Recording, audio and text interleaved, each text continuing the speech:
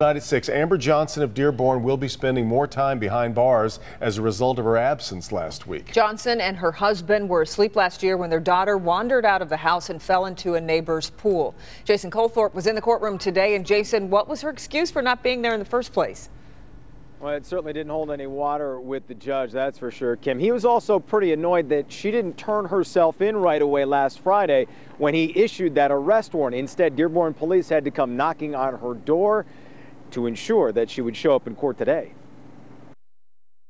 Explain to us why you were not here last Friday, which was your assigned sentence date.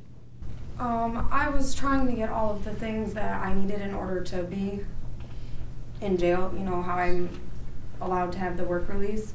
Amber Johnson, this time present and in handcuffs, explaining that she was unsuccessfully trying to set up a new job for work release while in jail. Well, there'll be no work release. Very well. And I'm going to add 30 days to your jail sentence. Also, because she didn't show up last week, the judge denied any chance of an early release on her 11-month sentence for second-degree child abuse. Johnson and her husband were asleep June 3rd when her children, ages 2 and 3, wandered out of the house. Her 2-year-old daughter, Monica, fell in a neighbor's pool and died the next day. Johnson made a heartfelt apology before leaving the court. I just want to apologize to my other kids for having to lose their sibling, for me not being a good parent. It's not fair to them to have to suffer. Okay, fairly well and good luck.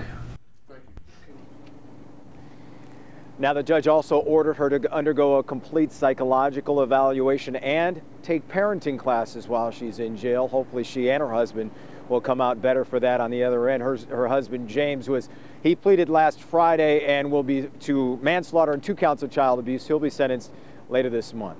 Reporting live tonight downtown at the Frank Murphy Hall of Justice, Jason Colthorpe, Local 4. Jason, we saw her make that emotional apology to her other children. Do we know who's watching those kids while both parents are in jail?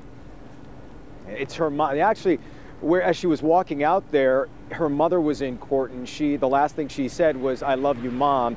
And her mother will be taking care of those kids while both of them are in jail. So, long way to go. Hopefully, they're better for it on the way out. Okay. Jason, thanks.